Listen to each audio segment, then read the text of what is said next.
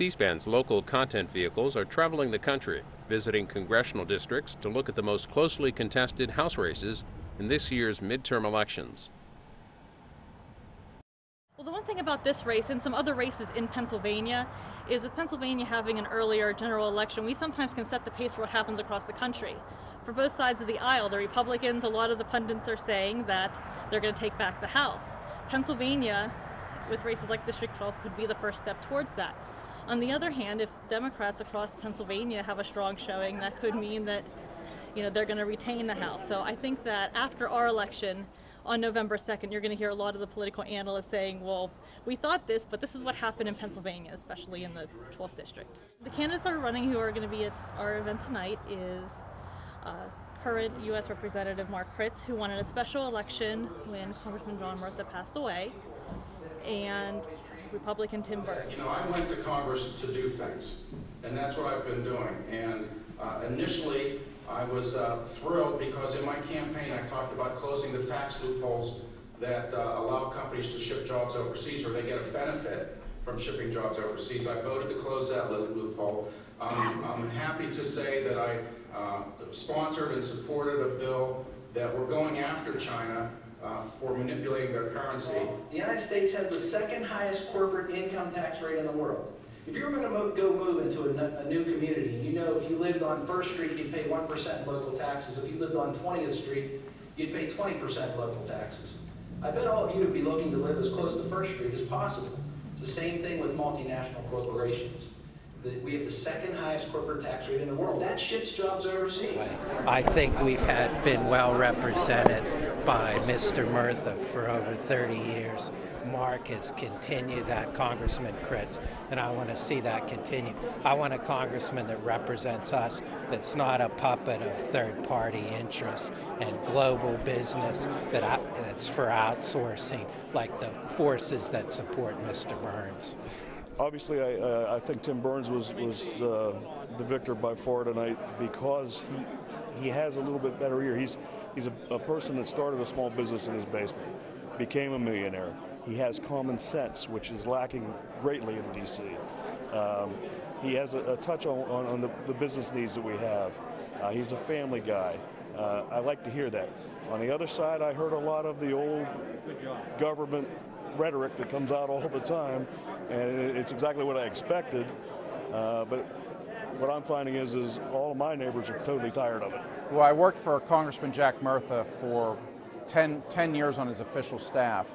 Ended up as his district director, and when he passed away and Mrs. Murtha decided not to run for the open seat, I really had sort of an epiphany or a watershed moment where I felt I really had to do this. So I started to run. I ran in the special election, announced on February 22nd, won the special on the 18th, May 18th, sworn in May 20th, and then I'm running again for a full term.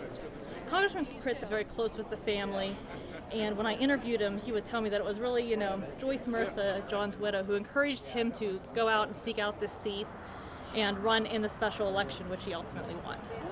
Tim Burns is another interesting story. He started in the race about a year and a half ago when John Murtha was still running.